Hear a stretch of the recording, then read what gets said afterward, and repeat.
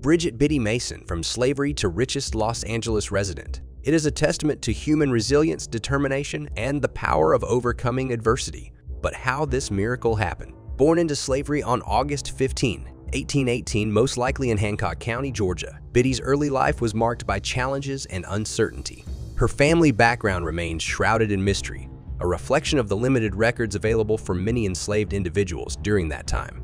At the age of 18, Biddy found herself in the household of Robert and Rebecca Smith in Mississippi, where she served as a nurse, midwife, and caregiver. She was not just a servant, but also a skilled healer, attending to the sick and assisting with childbirths. Her knowledge and expertise extended to farming, where she worked in the fields and cared for livestock. In this environment, she gave birth to 3 daughters, Ellen, Anne, and Harriet. Robert Smith's conversion to the Mormon faith set in motion a series of events that would shape Biddy's destiny. In 1847, the Smith family embarked on a westward journey to Salt Lake City, Utah, as part of a larger Mormon caravan. Biddy, with her newborn daughter Harriet on her back, played a crucial role in herding sheep and caring for the Smith family and their livestock. This journey of over 1,700 miles showcased her strength and resilience as she faced the challenges of the untamed terrain.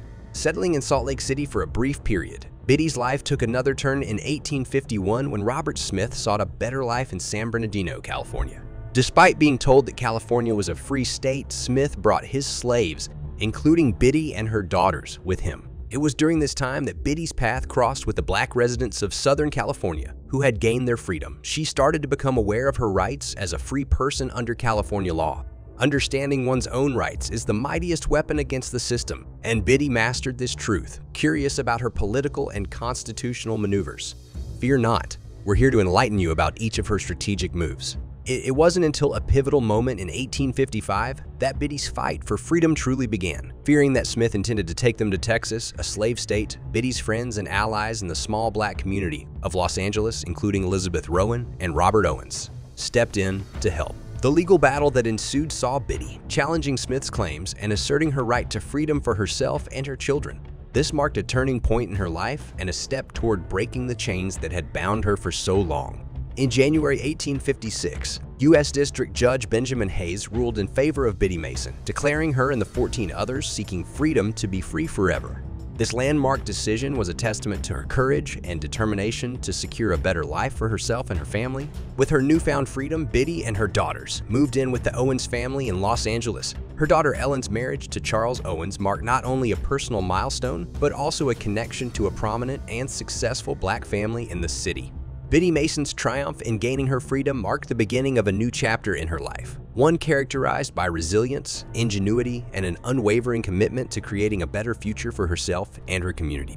With her newfound freedom, she embarked on a journey that would see her transform from a former slave into one of the most influential and prosperous individuals in Los Angeles. After settling in Los Angeles with the Owens family, Biddy wasted no time in utilizing her skills and resources to carve out a niche for herself. Her expertise as a nurse and midwife, honed during her years of service, became her means of sustenance and empowerment. Working alongside Dr. John Struther Griffin, a white Southern doctor, she delivered hundreds of babies and cared for patients during a smallpox epidemic in the mid-1860s. Her reputation as a skilled healthcare provider earned her respect and financial independence, which was uncommon for a black woman of her time. Biddy's commitment to giving back to her community and uplifting those in need became evident in her philanthropic efforts. She extended her support to prisoners, bringing them food and hope, and she even covered the salary of the ministers at the First African Methodist Episcopal Church, a testament to her dedication to her faith and her people. Her generosity and compassion knew no bounds, as demonstrated by her open order at a local grocery store to aid families affected by the 1884 flood, regardless of their race. As Los Angeles underwent a transformative period of growth and development, so too did Biddy Mason's influence and affluence expand. Recognizing the potential of real estate investment, she took the advice of her former employer Dr. Griffin and her brother-in-law Robert Owens, both of whom were involved in real estate ventures. Her ventures in real estate turned out to be incredibly astute, as she purchased land, held onto parcels for a few years, and sold them for significant profits. Her portfolio included her own Spring Street property, boarding houses, shops, and various other businesses.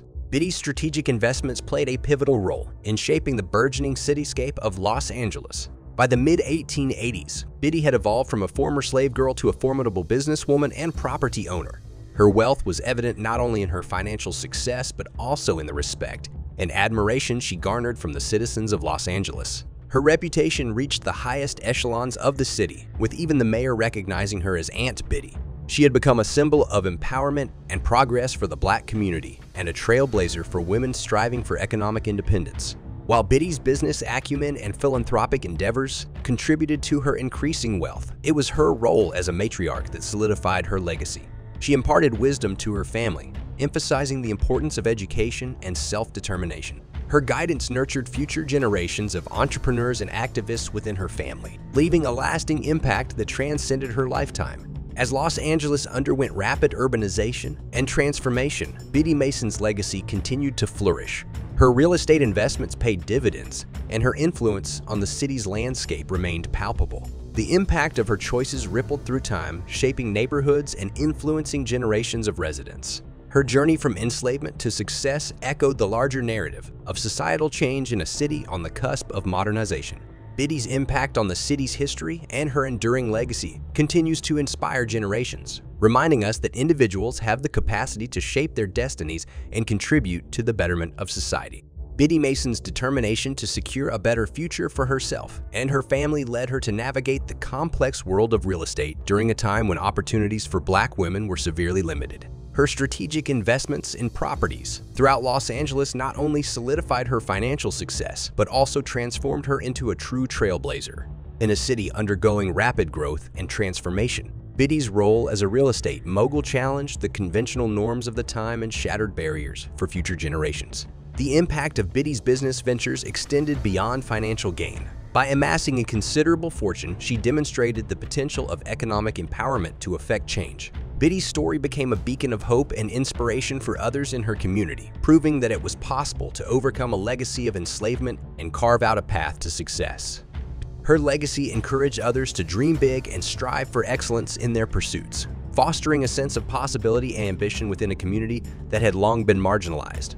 But Biddy Mason's legacy extended far beyond her financial achievements. Her commitment to philanthropy and community upliftment left an indelible mark on the city she called home. Her generosity knew no bounds, from her support for prisoners and families affected by disasters to her contributions to the growth of the First AIM Church.